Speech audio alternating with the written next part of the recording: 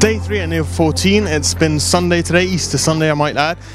This is where Renault Savoia, TQ overall, will be hoping he's standing tomorrow. Oh dear. So, someone's put something in the water here.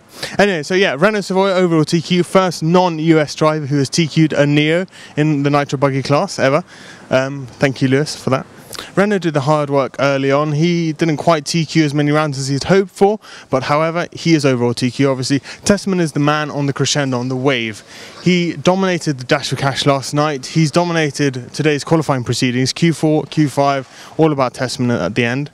And of course, he's starting pole in the Vampire Racing Electric class as well. So I'm sure he'll be racing very fast tomorrow. So watch out for him. He might well be the chap who stood in the middle of this prize giving board. Anyway, so what else? I'm going to swing you around to see the track in its full glory. Now that there's no smoke in here, I can actually breathe and talk at the same time. Take you through qualifying in the Nitro Buggy class. We have obviously Renault in TQ position. He was very happy, ecstatic earlier when we spoke to him. Lee Martin in second. He's been slightly under the radar since TQing around. Been testing a few different things, tyres, maybe not gone so well, but at least he has more knowledge. Track is obviously ever changing. They're watering it right now, making a few fixes, so it's primed and perfect for tomorrow. Ty in third. He has 2 TQs in the seventh. Seventh is a slight anchor to his points, otherwise he might have had a shot at overall TQ. Robert Battle in fourth, doing well as ever, a defending world champion. Jared Tebow in fifth. As we wrote in the report, 5 seems to be his number. He's 5-time winner, 5-time TQ. Struggling slightly compared with his previous performances, but I'm sure in the end he'll be there. Behind him we have Dan Bloomfield running the Agama for Team Nemo, doing really well.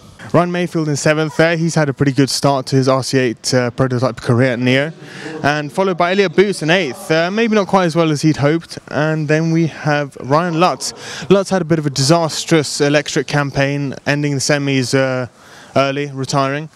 And then we have Adam Drake, over 35 champion. We'll get onto that a little bit later, in 10th. And finally, Ronna Falk in 11th, climbing up from a pretty disastrous qualifying campaign, taking 3rd in Q5 and rescuing his Neo14 experience. What else? Over 35. It was our enjoyable final at the end of Sunday. Drake on pole, clearly his to lose. Had a disastrous opening lap, just crashed over that sort of corner-cutting corner over there. Got tangled. It produced a great racing final for that. Simon Willis was leading it for most of the time until he tangled. Drake came into the pits late, came out, in front and just laid down the law. Willis finished second, Kevin Brunsden third, and that's pretty much day 3 at Neo. One more day to go. Everything's running pretty well. Stay tuned, join us tomorrow.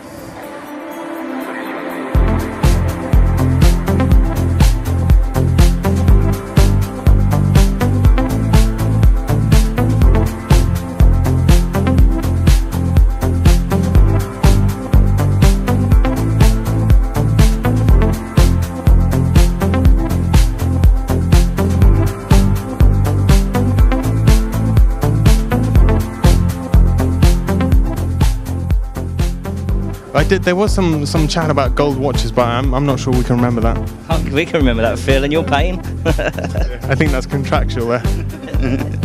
Little Rolex would be nice, wouldn't it, Wes? Oyster Perpetuals. Yes, that's it. That's the one.